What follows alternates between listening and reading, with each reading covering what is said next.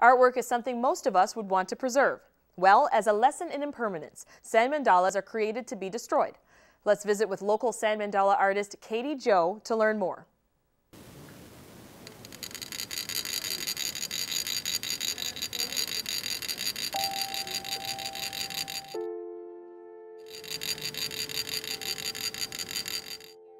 I've been an artist for a long time, since I was a kid, but I discovered sand mandalas at an interfaith festival about 6-7 years ago.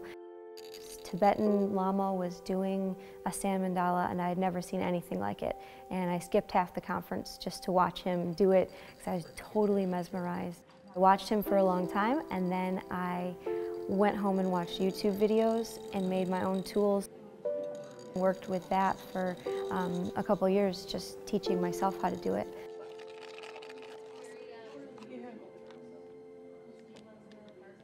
A couple years ago, some monks visited Rochester, where I live, and I got to work with them for a week on a mandala and get some real training. I liked the idea that you don't have to keep art, that it's just about the process. Sand art is purposely impermanent. It's ephemeral. I say just like everything else in life. It doesn't last. I like it because I like that it's about the process. I like that you have to concentrate and be in the moment. Westerners especially have a hard time letting go. We like to hang on to everything and we like things to be permanent. We wish that everything could be forever. When I do impermanent art, it helps people practice to let things go.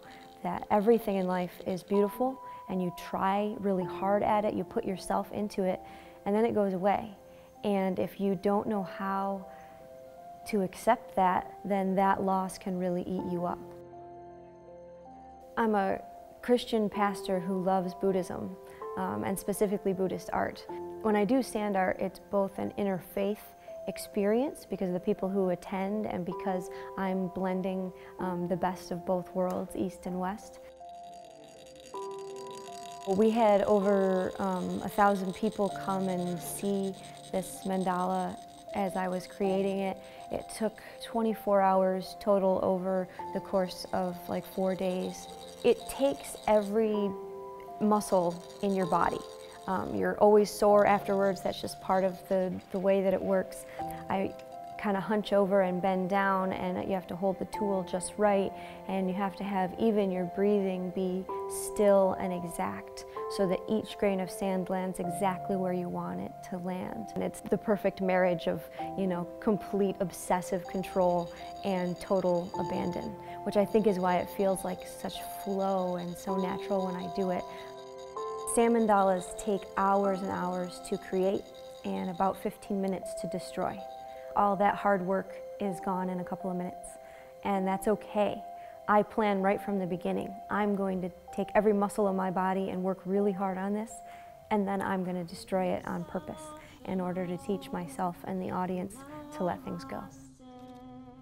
We destroyed it together in a ceremony that I do that's similar to the Tibetan ceremony, but much more simple and much more sort of appropriate for Westerners who are not versed in the deep philosophy of Buddhism, but are able to appreciate purposely letting something go.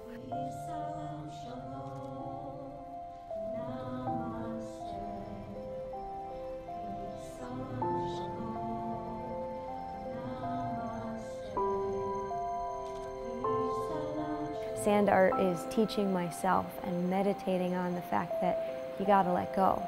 And letting go is good, it's normal. Things change and they don't change back, and that's life.